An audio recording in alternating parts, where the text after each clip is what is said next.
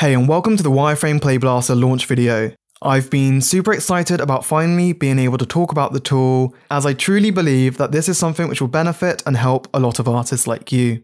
Creating unsubdivided wireframe overlays of smoothed models can actually be quite tricky, which is why we set out to create a tool which takes all the hard work out of the process.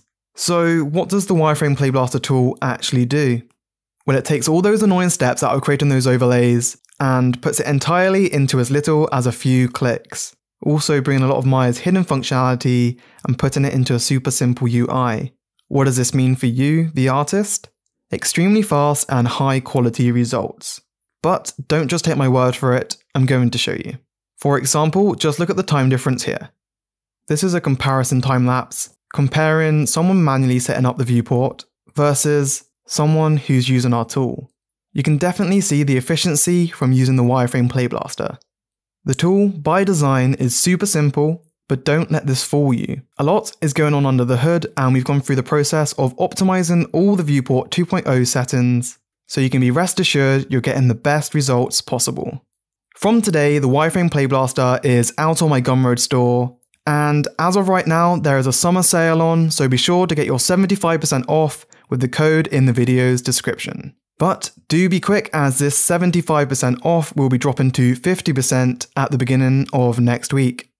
I do want to quickly say that I really wouldn't have been able to bring you this tool without my good friend Dennis Sprakoff, who's put a lot of his time into making a tool we both believe will be a great addition to your workflows. Dennis is a pipeline assistant at Framestore, so I can assure you that this tool has been in great hands during its creation. So be sure to check him out on Instagram to see what he's been up to. Here's some pretty sick look dev projects to check out, and it's probably the place to go if you want to follow along with our tool developments. He's often posting teasers and other great content.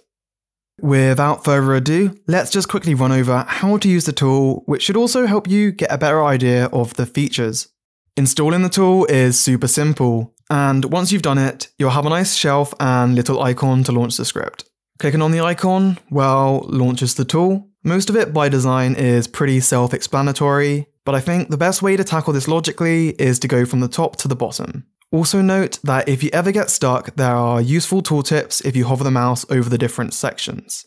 Starting up here, we have the option for the camera selection, where you can choose the camera you'd like to playblast.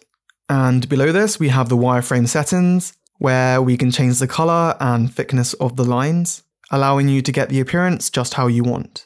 The great thing about this tool is that it's real time, so if we go ahead and enable the Wireframe Mode, using the button just down here, we can go ahead and make changes on the fly, which removes a lot of trial and error. So maybe we can choose another color and just increase the thickness. And of course, if at any point you don't like what you've done, you can just press this reset button up here, which will quickly get you back to where you started. Moving on though, the frame range by default is taken from the timeline, but of course you can make changes as you require. For example, if you only need one frame for a still render. You can choose between PNG and JPEGs as the file formats. And notice how the Playblast button down here is grayed out. This is because we need to select a file name and destination, which we can quickly do so by clicking on the Browse button, choose where we want to save it. Down here, we do give you a default name, but feel free to change the name of the sequence however you like.